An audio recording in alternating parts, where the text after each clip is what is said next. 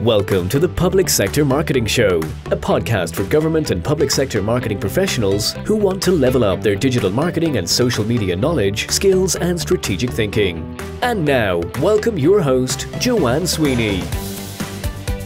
Hello and welcome to episode 50 of the Public Sector Marketing Show. Influencer marketing is a booming business, and in 2022, brands are expected to invest over €15 billion. It's also now a mainstream form of digital marketing, as we see individuals sharing experiential reels and TikToks of their favourite makeup, athleisure line or health supplement. But what role can influencer marketing play in government or public sector communications? Or does it even have a role? Well, that's what we're going to investigate in today's show. Coming up, can public sector engage in influencer marketing? How should you approach influencer marketing campaigns? And I speak to Sinead Carroll, founder of Irish Blogger Agency, Ireland's dedicated influencer marketing agency, home to over 600 bloggers, vloggers, content creators, and social media influencers with a combined reach in excess of 11 million.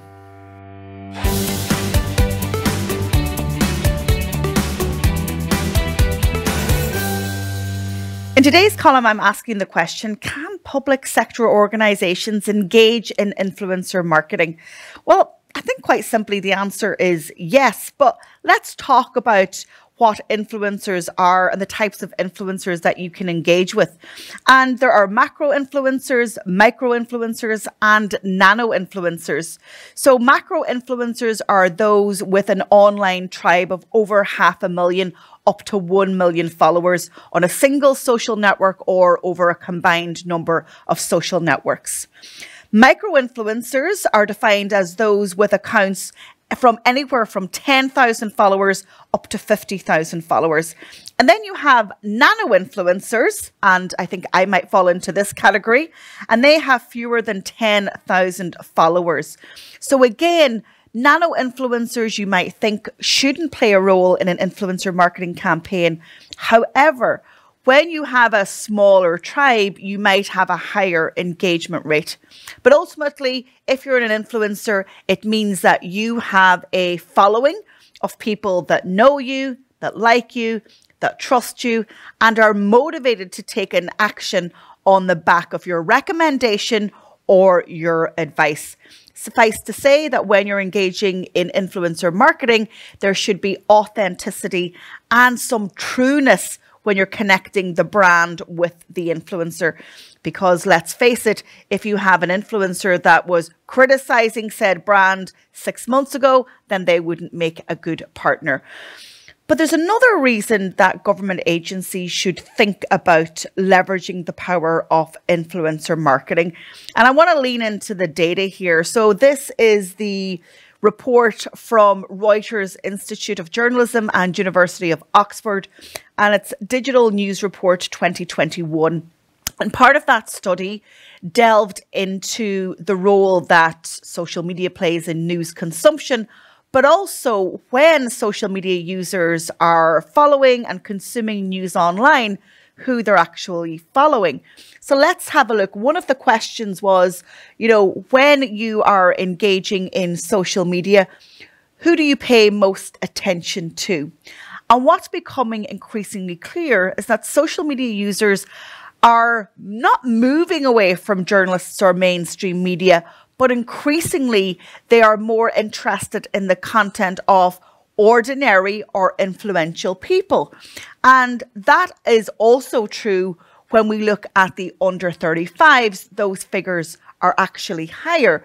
So looking at Instagram, Snapchat and TikTok, when asked, who do you pay most attention to when you're on either of these social networks and when you want to consume news, they say that they are most interested in internet personalities. So who are internet personalities? Effectively, they are influencers as we know them. Ordinary people, perhaps, but have built up a massive tribe based on a keenness for a particular topic or a particular product.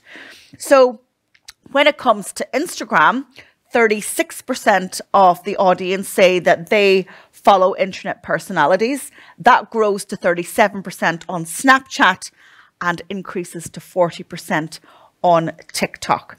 You know, influencer marketing has been around, I think, forever. We used to have sports stars, movie stars, and pop stars align themselves with brands. But now in the digital age, it just means that we have previously unknown individuals who have built up massive followings, perhaps from their bedroom or their home office.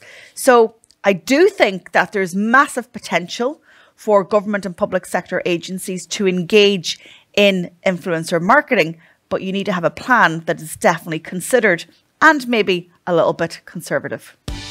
Level up your social media skills by taking our diploma in social media, plus gain an industry qualification. Use the code SOCIALMEDIA20 for a 20% discount. Visit publicsectormarketingpros.com. So how should you approach influencer marketing if you are working in comms in a government or a public sector agency? Well, the first thing that you want to think about is who is the audience that you want to reach and what is the campaign that you're trying to promote. There should be alignment between the influencer, the message that you're communicating, and then ultimately the audience that you're trying to target. In an ideal world, you will target somebody where your citizens can actually see a lot of themselves in that influencer. One of the dangers with influencer marketing for a government and public sector agency is perhaps taking in and parachuting in a superstar that totally disengages an audience. So I think authenticity is key. Another tip that I would suggest is that going big isn't always necessarily better, and actually leaning into your micro or to your nano influencers who have niche audiences can actually work better. Because remember, we have that viral opportunity when it comes to social media. So if you have a nano influencer that is just under 10,000 followers, that audience might become advocates for your campaign. And actually, if I was starting out in influencer marketing, I may test a campaign with a nano influencer. Some other things to consider is that you want your influencer to be a magnet for public trust. At the end of the day, the main conversion in this campaign is not going to be a swipe up to a makeup brand. It's actually going to be buy-in to a policy that you are increasing awareness of among your citizenship base. And so having that influencer being a magnet for public trust is really important. What you do not want to happen at the end of this campaign is that you have less trust from the public in the work that you are doing. So what are some ways that you can achieve that? Well, definitely the influencer needs to have influential appeal to you in the public sector in the first instance. And I recently delivered a webinar for Sineaded Irish Blogger Agency to some influencers from Ireland and the UK. And I highlighted the point that they may be influential to their own audiences, but there are some criteria where public sector will want to see if they are a right fit. And some of those criteria are having a direct line to a segmented audience. So again, they may not want you to appeal to everyone on the island of Ireland, but they may want you to appeal to a particular audience. And so having that audience available to you through the lens of the smartphone is key. That authentic appeal is really, really important. You know, is the influencer just doing it because it's another commercial gig for him or her? Or are they doing it because they really care about this policy? Are they pro-vaccine? Are they pro-booster? Have they been promoting it authentically on their channels from the beginning of the pandemic? That's an example. The quality of the content also has to be high. And this is a really important point. If government and public sector are investing public money effectively into this campaign, then the quality of the content needs to be at a high standard. They will require higher quality, perhaps, than some brands are demanding of you. So doing your research and thinking about how you create and format that content will be important. A professional approach goes without saying. And again, perhaps you haven't worked with public sector before, but they will definitely be seeking all of your commercial documents. If you're tax compliant, do you have insurance? So all of this matters to a government agency. Transparency and trustworthiness is really important, because as soon as an influencer marketing campaign goes live, you have the eyeballs, the attention of the public, but also of the onlooking media, and they may begin to ask some questions about this collaboration. Alignment with the target audience is really important, as is alignment with the campaign objectives. And you know, what I would like to see when, bringing influencers and public sector together is having somebody who is a subject matter in their field. And they could be a subject matter by virtue of them being a mother, or by virtue of them working in some profession. Perhaps they are an expert in sustainability or in cryptocurrency. But again, having expertise that you can talk to the campaign point is really important. And then having a real understanding of the topic in question. Is it a new piece of legislation? Is it a policy point? So I think there is some work in bridging the gap between the influencer and the public sector organisation. And of course, these are things that you as a public sector marketing pro should be thinking about and looking for in your campaign. So with over 15 billion euro being spent globally this year in influencer marketing, what percentage of your marketing and comms budget are you going to put to that tactic in 2022?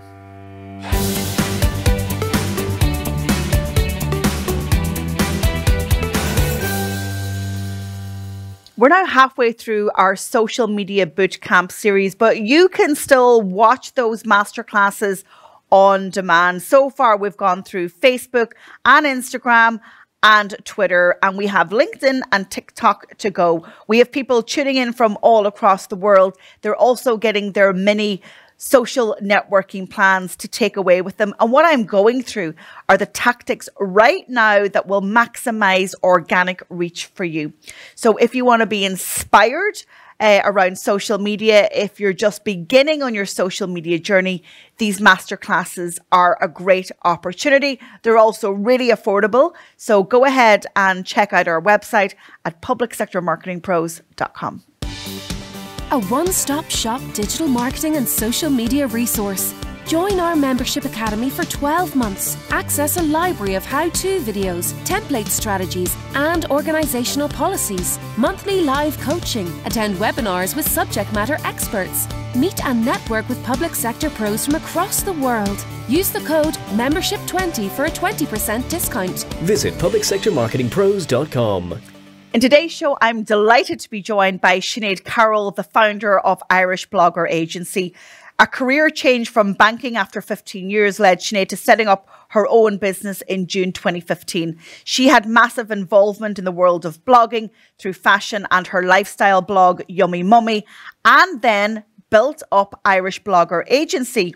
It is Ireland's dedicated influencer marketing agency and home to over 600 bloggers, vloggers, content creators and social media influencers. Sinead loves connecting brands and influencers, and in today's show we talk about the power of influencer marketing in 2022. Sinead, thank you so much for joining me on the Public Sector Marketing Show. Hi Joanne, thanks so much for having me. So listen, you are the queen of influencer marketing and probably ahead of your time when you set up Irish Blogger Agency. But how would you describe influencer marketing to your clients? Okay, so I suppose influencer marketing is a form of social media marketing, which involves like endorsements and product placements from influencers. And these people normally hold a sway over potential buyers or followers in the digital space because of maybe their expertise, their popularity or their reputation. So we're looking at influencer marketing where we employ these niche content creators to improve things like brand awareness, maybe increase traffic, drive your brand's message to your target audience. And these content creators already speak to the ideal audience across their social media channels. And this allows you to probably expand your reach greater than you trying to do it from scratch yourself. And I love the way that you describe it as like a form of social media marketing, because I actually haven't heard that before. And you're absolutely right, because primarily their social networks are their main platforms. And looking into 2022, is anything changing in the space? I know you have your finger on the pulse of influencer marketing in Ireland, but also globally. How is it evolving this year? Like, influencer marketing is becoming a massive trend in 2022 and beyond. Like, the stats alone are just mind-blowing. And I'll share some of them with you as well. But I suppose the key trends that I'm seeing in Ireland in particular, and it's great for my business, is the growth in popularity of micro and nano influencers. So these are the influencers maybe with 1,000 followers right up to 100,000 followers. So these guys now are really shining and proving that working with these or collaborating with this form of influencer is getting a great return on your investment. So that's one key thing. And I'm delighted I have 700 micro influencers on my platform, which is fantastic.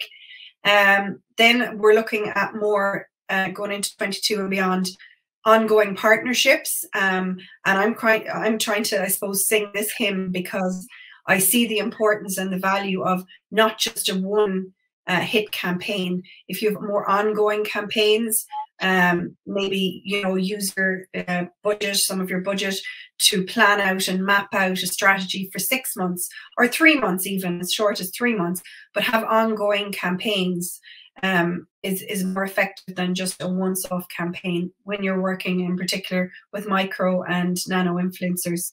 I suppose also there's been, you know, the different social media platforms, and some now we're moving on to TikTok, which I've noticed a lot of the influencers on my books are, and they're growing in that space.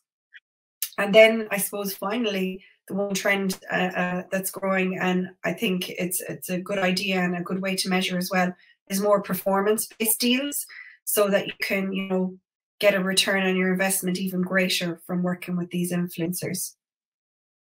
So when you're recruiting influencers for a campaign, and I know that you love the detail and also the data, what are you looking for? And I know you have high standards as well. So what are you looking for before you do that match? So I suppose we have to look at it in overall terms. So reach is important, the amount of followers somebody has, but looking at that standalone is no good. We have to look at their engagement rate in particular. I'm a big fan of engagement rate versus reach. So looking at that whole, like how many people are commenting, how many people are sharing, how many views each piece of content is getting. You also have to look at, you know, matching up the correct platform, whether that be TikTok, Facebook, Instagram, Twitter. That's vitally important when you're recruiting as well, to get the right place where your audience is hanging out. Obviously, the reputation of the influencer is so important, and with 700 influencers on my book, I don't know them all individually, but it's important that, you know, you can go into their social media platforms and look at their tone of voice and their content and what their audience are currently saying. You'll get a good vibe of that. And then finally, I suppose price and budget is important to the campaign as well, because that dictates what kind of content you're going to create and how long the campaign is going to be for. So there would be the top things that I'd look for when recruiting for any campaign. So on budget, that leads us nicely into the ROI, the return on investment of influencer marketing. Let's talk about that tangible value that organizations are getting for their spend. Yeah, so there's no blueprint for this, and it can be quite difficult to put a value on, you know, working with an influencer, and where do you even start? So to date, the matrices I've been working with is a calculation based on the number of followers with their reach combined with their impressions, and it gives you some indication of a fee. So I suppose we're looking at that combination to come up with the maths on that. So I suppose from campaigns working with the nano influencers right through to the, you know, maybe 50,000 followers on a micro influencers account, we've priced campaigns and content creation from as low as €20 per piece of content right up to, you know, €1,000. So there is a big difference there. But we're looking at then, I suppose, you know, the value in the user generated content also. There has to be a value put on that. So that means you get to use the influencers' content that they've created, maybe for your Facebook advertising, for your website. So there's lots of value there as well. So I suppose globally, influencer marketing is doubling in size globally. Between 2019 and 2021, it has doubled. So there is return on investment. It's just you need to put the parameters out there as well yourself as somebody who's creating the campaign, and put a value on these matrices as well. But generally, that's what we've been working with here at Irish Blogger Agency. And so content formats is also changing. And you mentioned the rush and the uptick in TikTok in 2022.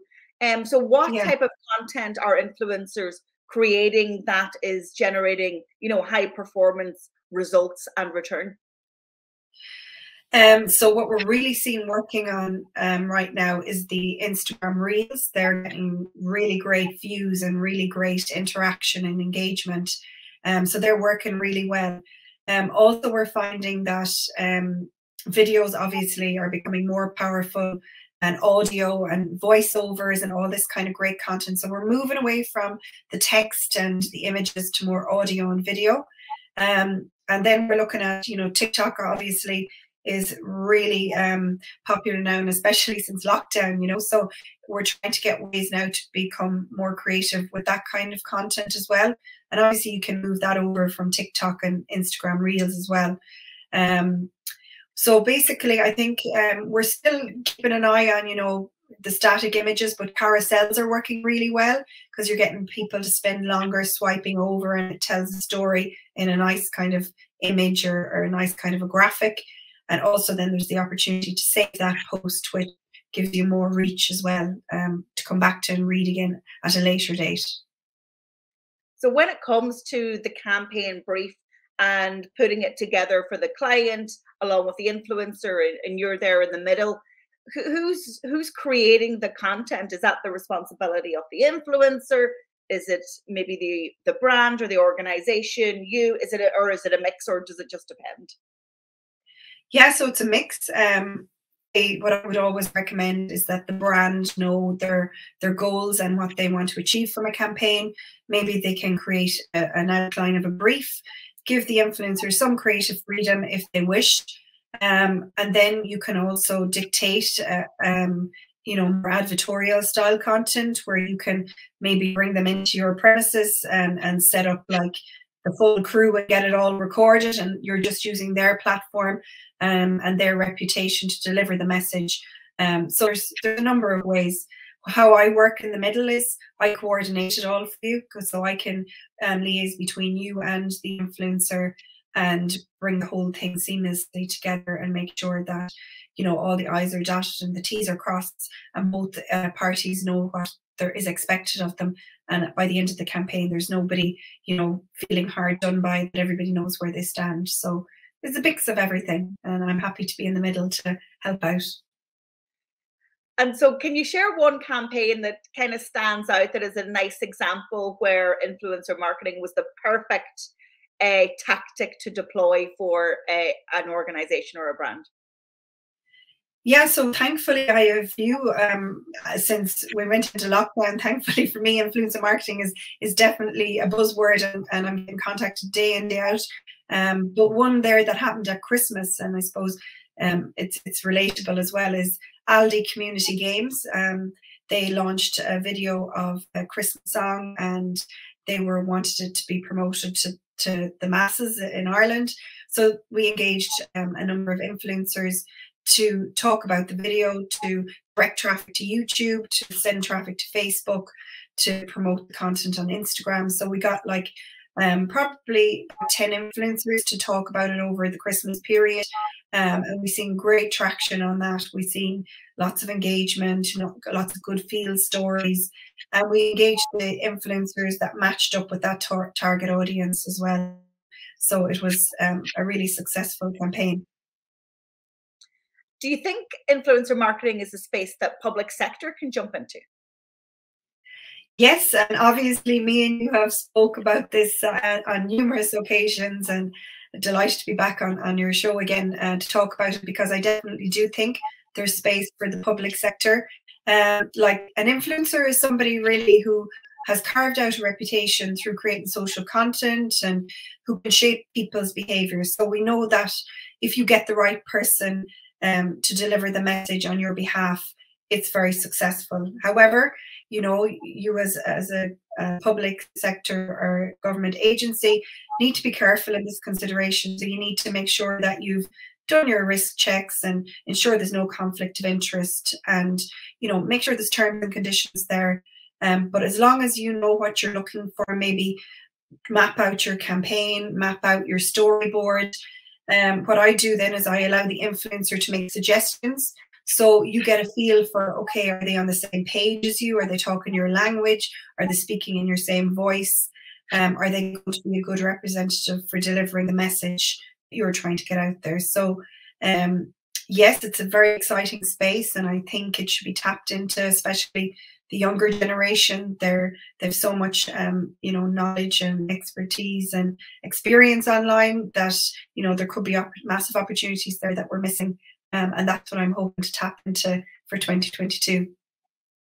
Brilliant. I'm just reminded also you delivered a wonderful workshop at our summit towards the end of last year on that. So that is still available for those who were at the summit as a replay. And if people want to see it, reach out to me.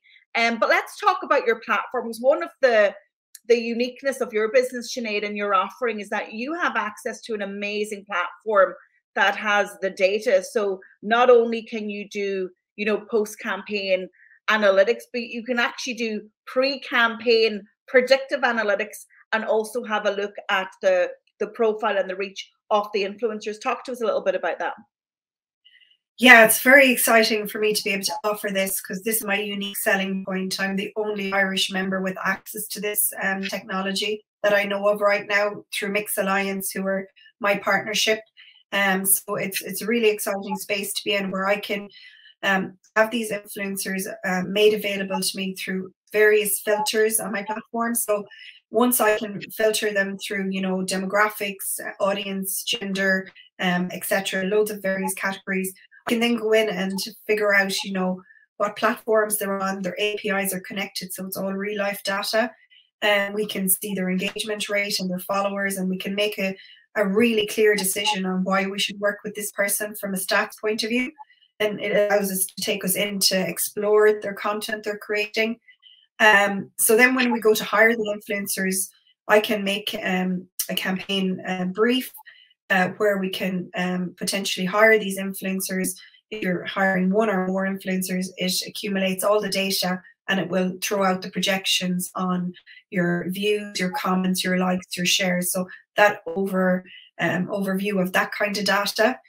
So it's literally at a click of my fingers, and it saves so much time and ultimately then money for an organization if they have me doing that piece of the puzzle for them when it comes to matching up with influencers. And what's great about that is the whole transparency. Sometimes, often influencer marketing gets a bad name and a bad rep, and often it's equally unfair. But with your platform and those insights in real time, everything is so transparent. And I think from a public sector point of view, when they're investing public money, that's really important. Okay, your final question. What are your top 3 tips when planning an influencer marketing campaign? God, I have so many top tips, but let me see if I can narrow it down. I suppose I'm always saying this when somebody rings me up and we start the conversation about influencer marketing.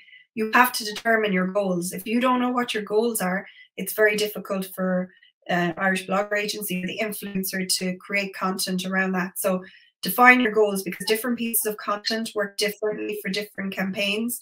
So for example, if you're looking to grow your followers, maybe a competition or something like that would work. Maybe then if you're trying to attract people onto your website, a dedicated landing page with content feeding into that would work. So make sure you determine your goals and, you know, set your expectations. So that's my number one.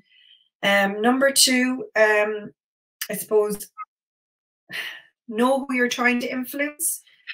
So you as the person wanting to work with an influencer, you know, have your personas done, have your avatars done. Make sure you know who you're asking the influencer to influence, because then that will give the influencer, you know, the opportunity to say, okay, my core audience is made up of a female between the ages of 20 and 30, and that is the perfect match then for your avatar.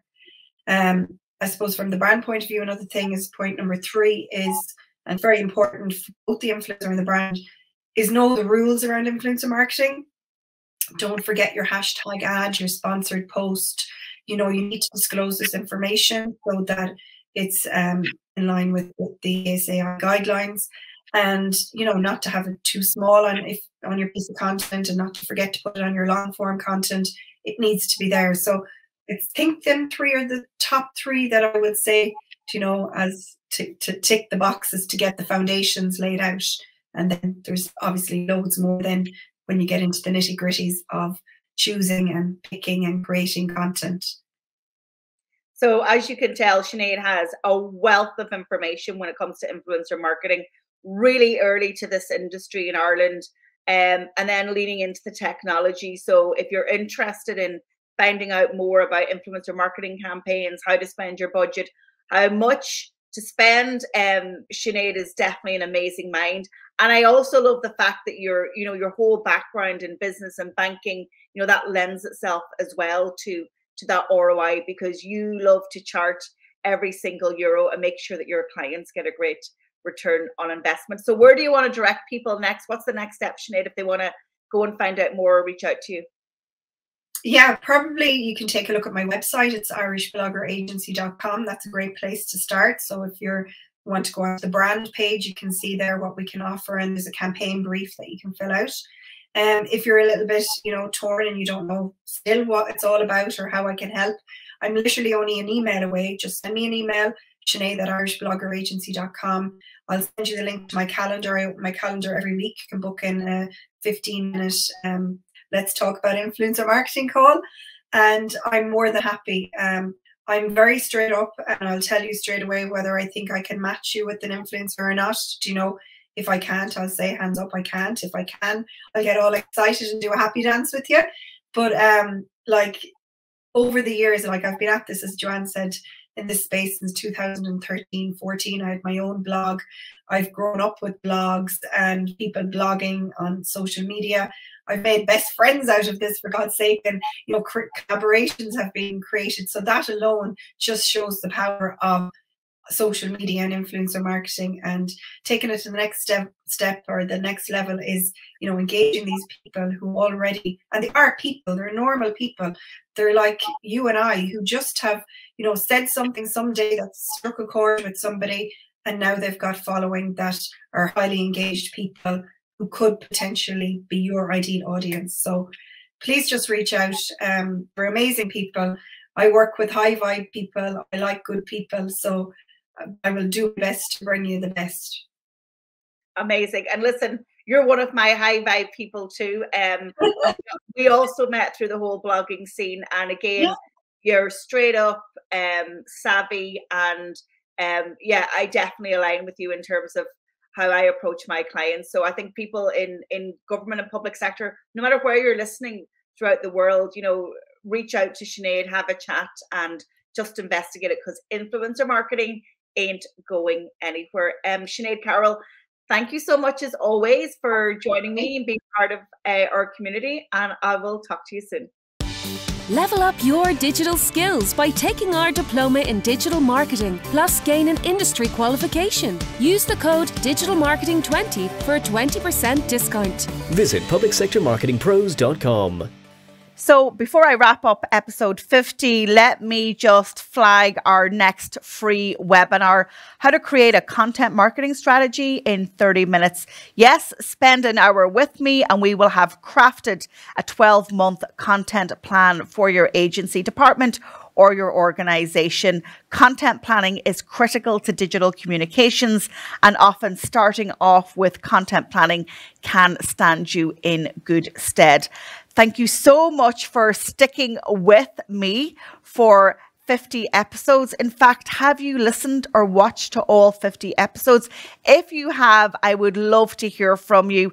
And if you do get in touch, I will send you something in the post. Let me know what your favorite episode has been from the 50 and why you enjoyed it. You tell me and I will share it with others. And of course, I always appreciate when you share the show with a public sector pro that you know. So from me for now, thank you so much for tuning in, and I'll see you on episode 51. Thank you for tuning into this episode of the Public Sector Marketing Show.